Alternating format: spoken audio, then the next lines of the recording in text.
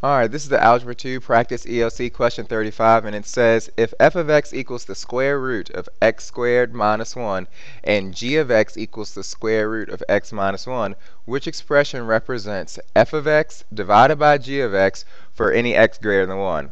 Obviously, if the x was 1, then your denominator would be 0, which is undefined, which that can't happen. Okay, so we got to figure out what we're doing here. It says f of x divided by g of x, which means that we have this portion here, the square root of x squared minus 1, nice handwriting there, and then that should all be divided by g of x, which is just the square root of x minus 1. Well, this problem is actually really easy if you remember how to factor. Algebra 2, one of the most important skills you can take from that is factoring. Okay, so if you look at your numerator, that only has two terms. So the first step with factoring is always try to figure out if you can take out a GCF. Well, there isn't a greatest common factor or something that you can take out of both of those terms, the x squared or the minus 1. So the only other thing that you can do with two terms is factor by using difference of squares. Okay, so difference of squares means that you have two binomials with different signs, one a plus, one a minus. Obviously, those are the two different signs. And then you have to take the square root of x squared. Well, the square root of x squared is x, and since that's on the left side of that problem, you're going to put that on the left side of both of your binomials. Okay? Well, the square root of 1 is just 1, and since that's on the right, you need to put that on the right side of both of your binomials. Okay? And then again, you just have your denominator, which was the square root of x minus 1. Okay, well now, again, this problem is very easy because you're just dividing, which pretty much means that you're just canceling out the things that are similar. Okay, you have the square root, you have an x minus 1 that's right here in your numerator, and you also have an x minus 1 that's right here in your denominator. So those are gone. Your denominator is completely gone now because there's nothing down there, and then your x minus 1 is also gone. Okay, so really all that you're left with is the square root of x plus 1, and that's what's in your numerator, which if you factor correctly, again, this is one of those easy problems here, and you're going to find out that your answer is choice C. Good luck. I hope this helps.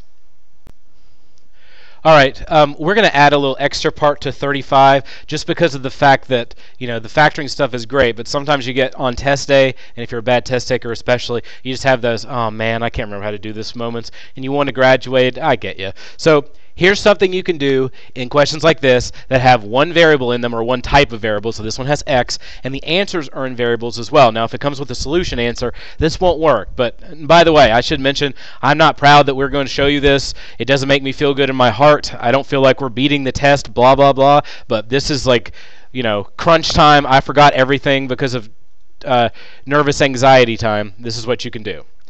The reality is you need to make sure that your variable that's in the calculator, your x, has a value. So I'm going to go here, hit the variable button, and hit enter. Minus 10. If it's not 10, you can fix it. All you have to do is go into the window. If it's 0, this method doesn't work, by the way. You change your x max and x min to something else. So say I wanted to change them to 5. So I just changed it to 5. Well, it would help if I'd not hit clear and hit delete instead, but, whatever.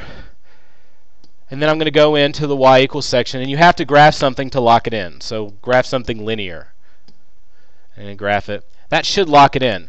Now I can quit out and go back to my original stage, and now you see x is 5. It locks it in how I want it. The reality is the question asks you to do f of x divided by g of x. Well, you can do that, but the thing is, the way my calculator is set up, I can't do it as a fraction, so I'm going to have to put the top part in parentheses, or the numerator, and the bottom part, the denominator, in parentheses as well.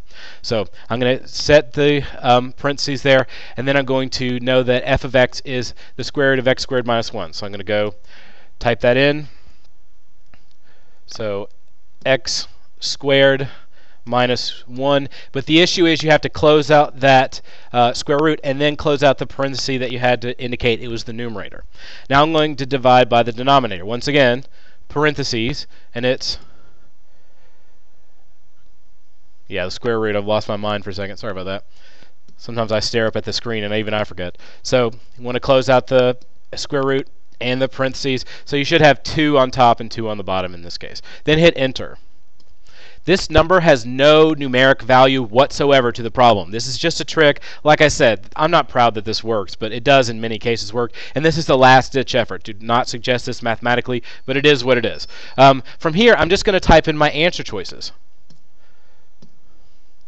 See how those two numbers don't match? What I'm looking for, and I'm going to write it over here, is 2.449, blah, blah, blah, blah.